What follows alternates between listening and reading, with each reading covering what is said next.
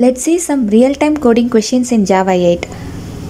Consider we have one employee list and this employee list consists of 5 hard-coded employee details.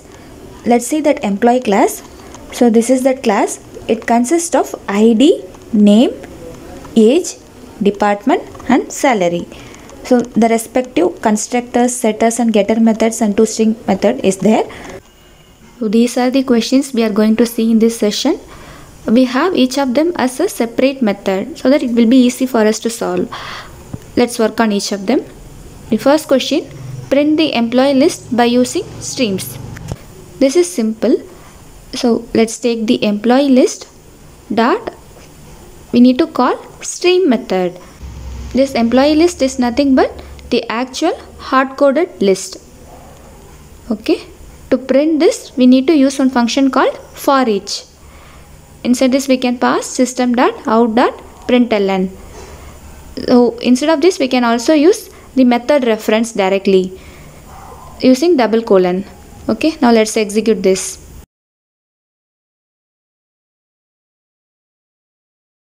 These are the list of employees. Let's see the next question. Find the employees whose salary greater than 40,000. For this, let's copy the previous one to print. Okay, now we have to check salary greater than 40,000. For that, we need to have one method that is called filter. So in this method, we can pass this condition. So now our condition is we have to take the employee salary. So how we can do that means, let's create one variable employee implies employee dot get salary. So now we got the salary and our condition is it should be greater than 40,000. Let's have that greater than 40,000. That's it. This will give us the employees whose salary greater than 40,000. Change the method so that we can print only the check salary method. Okay, so now we can execute. If you see, we have only the 42,000 and 48,000 employee salary. Let's see the next question. Print the names of employees in sales department. So let's copy paste that previous one to print. Okay, now we have to print only the names of employees. For that, we can use one method called map. By using this map method, we can convert the list of employees to the string. That is nothing but the names of employees. Let's see how. We can take employee implies employee dot get name. This will be working fine. Also, if needed, we can replace this lambda with method reference like this, employee double colon get name. We have one more condition to print only the sales department employees. For that, we know we have method called filter to execute this condition. Employee implies employee dot get department. Now what is our condition? Sales department. So since this is string, we can use equals or equals inverse case, whatever needed we can use, and pass that sales inside this. By using filter, we have passed the condition, and by using map, that conversion. Let's print this.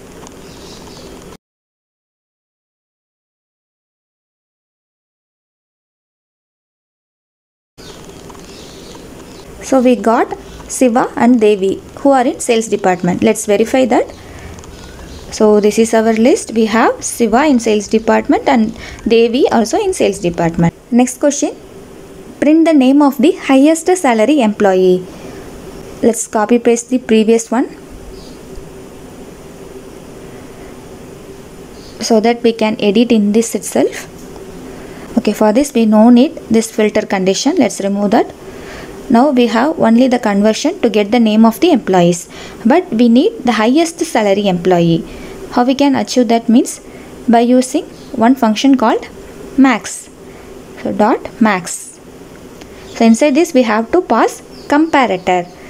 So comparator dot comparing. Inside this we can get the salary, that is employee double colon. By using method reference, we can call the salary, get salary. So now we can import this comparator Okay, but we can't print this directly since this will be returning optional string. Let's assign this to one variable, max salary employee. Okay, create variable, but this is returning optional of string. We don't want that. Let's return only the string. We can use get to get only the string instead of optional. Okay, let's print this max salary employee.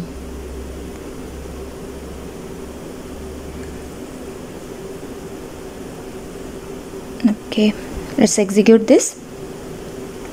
Also, we have enabled this method. Let's run this now.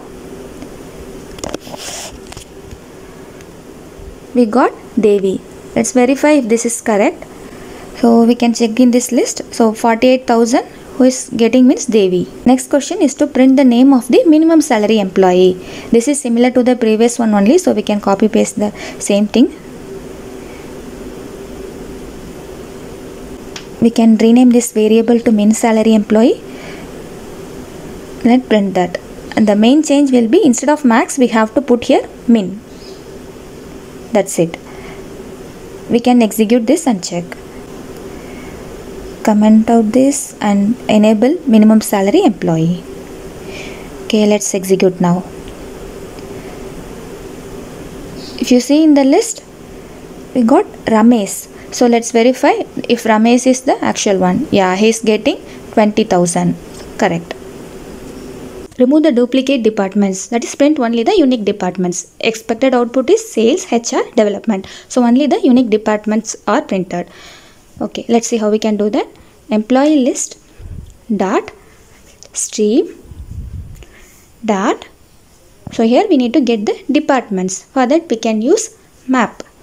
So map employee double colon get department. Okay, we got the department. Now let's print that. For each of system.out double colon println. Next we need to get only the unique departments. For that, after this map we can use one method called distinct. So this will give us only the unique departments. That is, it will remove the duplicates. Let's execute this now. Yeah, we got sales, HR and development. Also let's see one more thing. So here if you want to print sales, comma HR, comma development, like that if you want to print means we can use something called collect. So inside this collect we can pass collectors dot joining.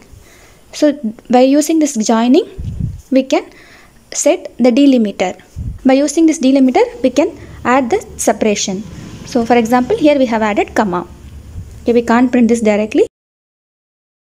Let's assign this to one variable.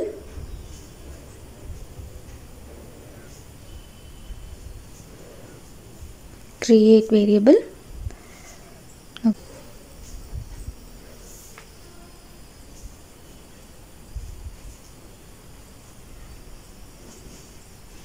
Okay, now let's run this. Yeah, we got the desired output. Next question, sort the employees based on name. Let's do that. Employee list dot stream. So here we need to get the names of employees. For that we know we have something called map. So let's add that map of employee double colon get name. Okay, now we got the names of employees. Let's print that. For that we need to use forEach function. forEach of system dot out double colon println. Next we need to sort the employee's name. So for that after map we can add something called sorted. So this will sort our employee's name. Let's run this. We got the result. You see, these are the sorted employee names. Sort the employees based on name in reverse order. Previously we saw how to do in ascending order. Now let's see how to do in descending order. Let's copy paste the previous one to sort. Okay, so here in sorted we need to add that logic to reverse. So comparator dot we have one method called reverse order. So by using this we can reverse these names of employees. We have enabled both sorting methods to see the difference. Let's execute this. Okay, first we got in ascending order, then in descending order the names of employees.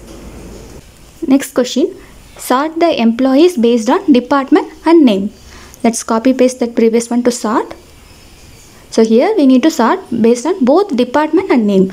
So let's remove that map. Okay, now we need to add here the logic to sort. So comparator dot comparing.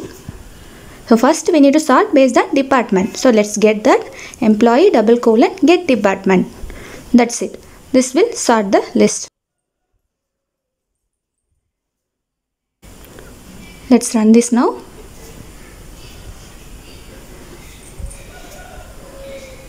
Yeah, we got the employees list sorted based on department first.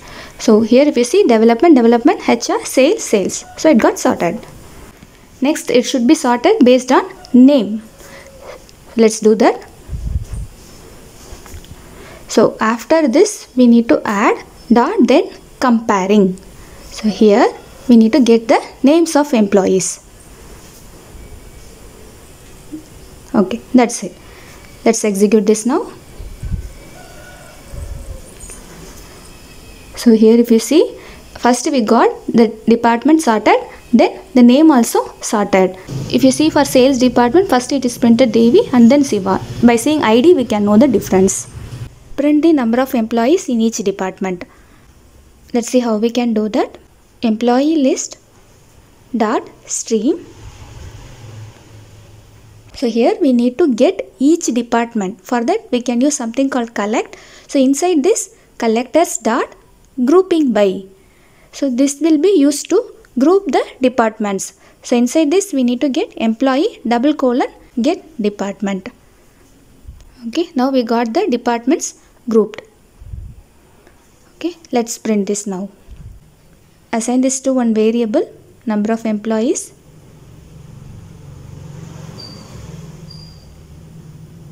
Create variable.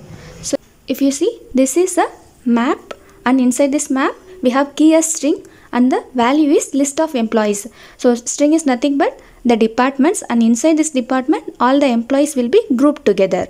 Okay, let's print this now.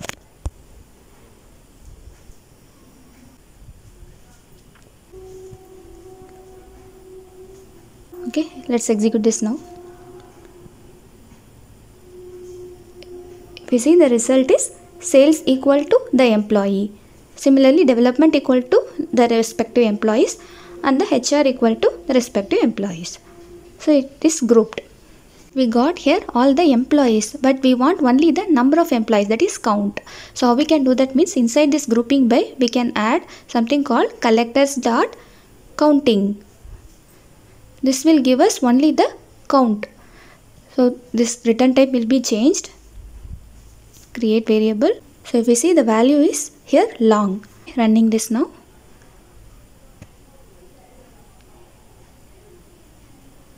Yeah, we got only the count of employees. So sales equal to 2, development equal to 2, HR is equal to 1. Question, print the duplicate departments. That is expected output is sales development. For this we can use the previous one. So to get the number of employees we have used, right? So here the output is, we saw sales equal to 2, development equal to 2, HR is equal to 1. So these two values, whatever more than 1, it is considered as duplicate, right? So we can use the same logic now. Okay, since this is map containing string as department and long is the count value. So we can use this map, number of employees dot entry set. So after this we can stream this. Stream. So in this we need to get whatever values greater than 1. So dot filter department implies department dot get value greater than 1. So now we got the duplicates. So we need to get only the keys. So for that we can use map department implies department dot key, get key. So this is nothing but the sales development. So whatever key we need to get here, by using map we are converting. So here we can replace this with lambda expression. Now we can print this for each of system.out :println. Okay, we can execute this now. Yeah, we got sales development.